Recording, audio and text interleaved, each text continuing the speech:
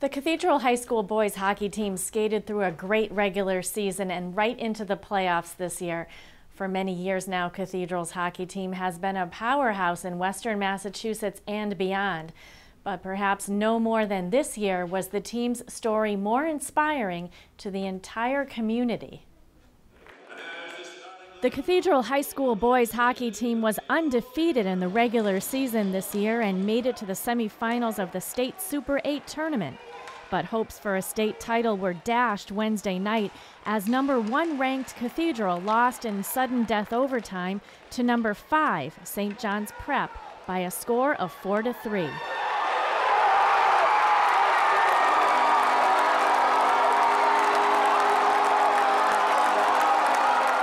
While the loss ended their season, the boys, their coach, and the Cathedral community have plenty to be proud of, with a record of 22 wins, 1 loss, and 2 ties.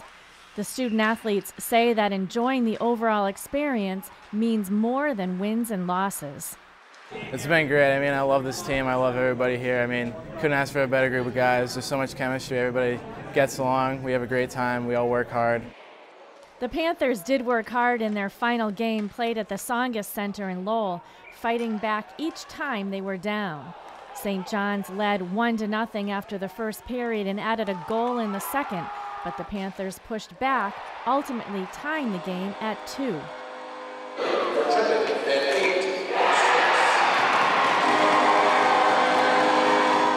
St. John's scored again in the third period. With less than a minute to go, it looked like the end for Cathedral until John Leonard tied it again with 50 seconds to play.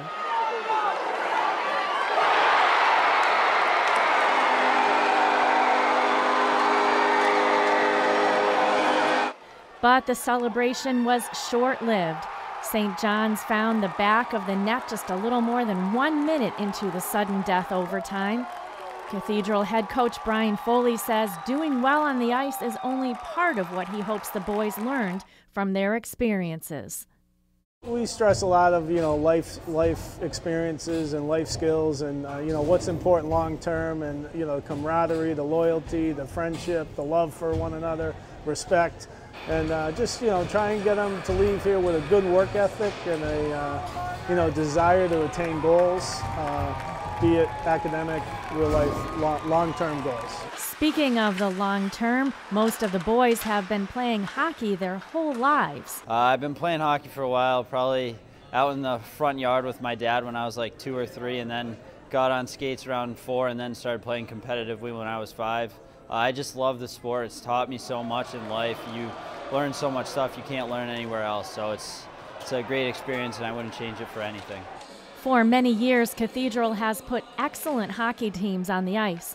They are the only Division 1A hockey program in Western Mass. Coach Foley says the 2014-2015 squad will be remembered as a team that worked well together. There's been a lot of great Cathedral teams, a lot of Cathedral alumni, and I think the kids understand that they're playing for so much more than they even realize, with the amount of alumni that are out there that are pulling for these kids. And, we talk about that. We're, the alumni, the hockey alumni, the kids who really got the program on the map, and these kids have just taken it to a new level. Pete Cornella, who will be playing hockey and studying economics at Holy Cross College in Worcester next year, says Coach Foley and the other coaches taught him a great deal. They're very personal. They teach you to carry yourself like a hockey player and like you're representing the school wherever you go. Try to be as respectful as possible and to represent the school as it truly should be represented. I think Coach Foley's really taught me how to be a leader. He's a great guy. He gives you every opportunity you could ever want. He's a great coach. Not only a great coach, but he's a great mentor to me. He means so much, and he's taught me so much in these 4 years, the stuff that I'll take with me for the rest of my life. The program should fare well in the season to come despite losing 5 players to graduation this year. St. John's Prep will go on to face Malden Catholic tomorrow at the TD Garden in Boston for the state championship. Congratulations to the Cathedral boys hockey program. They can be very proud of the way they represented the Cathedral community.